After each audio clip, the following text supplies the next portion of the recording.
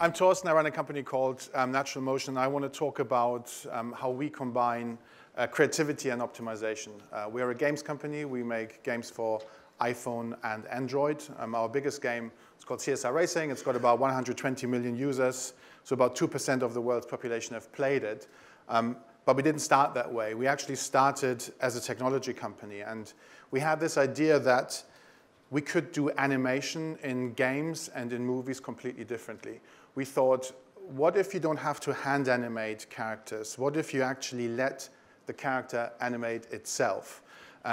So we thought, how hard could that be? What you do is you simulate a character, and you add to that little muscles, and you add to that essentially a brain that makes it animate itself. And I want to show you what that first result looked like. It looked like this. Not very good, basically. This was after 8 hours of a simulation running, and we had been hoping that there'd be a character walking on a screen, and that would solve all of our problems. And the problem was, we didn't iterate and we didn't optimize. This was the first iteration of this kind of approach, and it didn't really work. So what we learned was, we needed to find a way to essentially let these creatures learn themselves how to do this task. And the task is walking, because that's what we wanted to animate. So we developed an algorithm, it's called a genetic algorithm, that uses artificial evolution to essentially iterate and optimize itself to get to the point where we wanted to get to. And that looked like this. So this is generation 0 of this optimization process. And as you can see, the character is not that good at walking yet. But now after a few generations of optimization, artificial evolution, you can see that the character takes the first steps.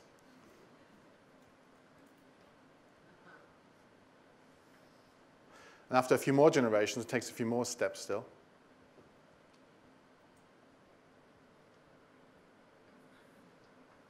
And eventually we managed to get this to work. So eventually, after 20 generations, this character actually walked without falling over.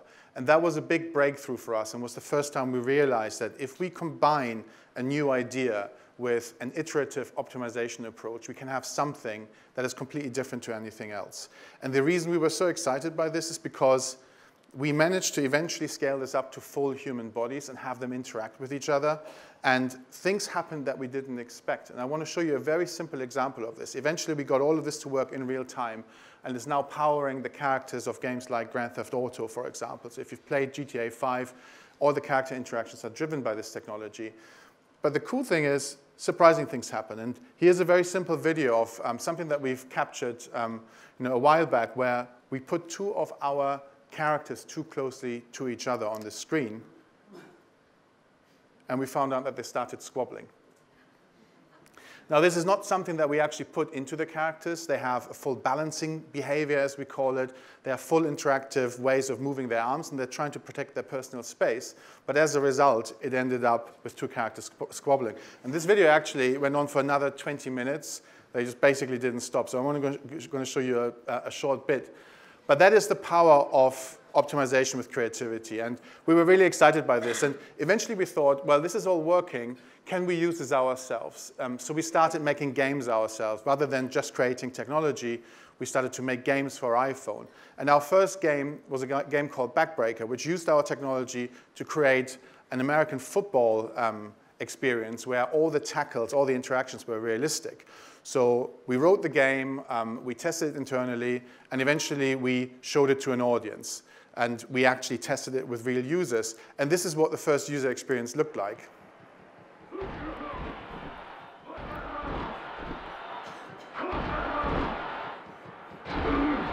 So there was a problem, basically. All the stuff that we just created, we realized when we actually put it into the hands of the users, they didn't really get on with it. And in particular, there was a problem on iPhone and on Android, because a lot of people are not gamers, yet we wanted them to enjoy the game. So what we had to do was iterate and change the difficulty level at the beginning, and we changed it to this.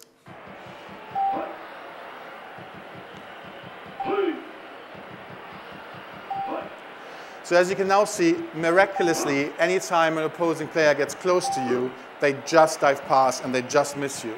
And you think you've done something right because you can see your character kind of stepping sideways, But actually, you haven't done anything, because what's happening is that we make sure that the character, the opponent, dives past you. And as a result of that, we've created the most incompetent football team ever to grace a video game. But what it allowed us to do after this iteration is it allowed the user to have this experience here, which is touchdown, I've made it, and maybe I am a gamer, and maybe this is a game for me. And that was really important to us, and we started doing that with user testing. So for our next game, we did the same thing, and that was CSR Racing. We user tested the game. It's a very simple racing game. It's just a drag race, and all you have to do is shift at more or less the appropriate times. And in the first game, we make that really easy for you. We give you a BMW, and we set you up against a very slow hatchback. It is essentially unlosable. We tested it with users in our offices, and eventually they were all quite happy with it. When we then put the game out into the wild and we got real data at large scale, we found that the unlosable first race was lost by 36% of the people. So that was a problem, and that showed us the power of big data and the power of iterating with big data. And this is a really obvious one, but there are a lot more subtle things that you can find out once your product is out in the wild.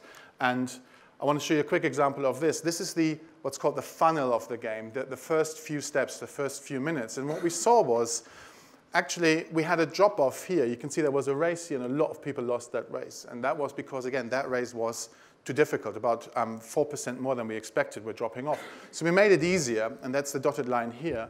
And that meant, as a result, that 4% more players ended up playing the game. So we add up all of these small iterations on top of each other. You end up with very big movements in terms of player retention in the game. So that's what we've been doing over the last few games. But what's next? So our next game is called Dawn of Titans. Here's a screenshot taken on an iPhone. And with this game, we have huge battles. We have about 7,000 people in real time battling each other. But with this game, we wanted to take iteration one step further. We didn't just want to wait for real data coming in. We actually started to simulate what players would be like even before the game was released.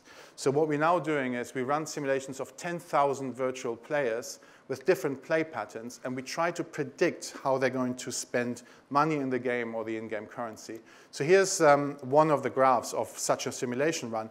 And what you can see here is the different lines of the different player types, how many times they play in a day, how much money they're spending, etc. And then the lines show how much money they end up with in the game, how much in-game currency. And you can see that it diverges quite a bit. And that allowed us, we were hoping, to predict what real players would be doing. So when we eventually soft launched the game, which has just recently happened, and we're getting the first test data in from real people, this is what that looks like. And it's actually quite close. So that, for us, is the next step. And the really exciting thing about this is, if you look at, there's a very good match overall, but there are a couple of kinks here that we didn't expect. And those are actually points where the economy of the game is broken, and we have since fixed that. So we're now able to take this one step further and iterate on things that we can even simulate before the game is released. But at the end of the day, it all starts with creativity, and that's really important to us. And I just wanted to show one of the characters that we're most proud of in the company, called Clumsy Ninja, which is a game that we released about 1.5 years ago. This was all our creative output, and it started with that. It's something that we were really proud of, and then when we had the game out, we were able to iterate, make it better and better and better. And if you can have that combination of creativity and optimization, we think it's possible to create absolutely awesome products. So that's my short summary. Thank you very much.